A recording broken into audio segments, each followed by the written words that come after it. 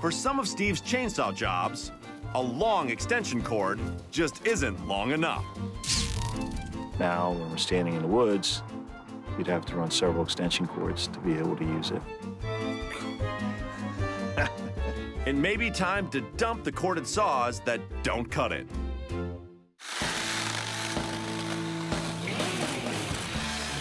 This cordless chainsaw whacks where other chainsaws won't, and without guzzling gas.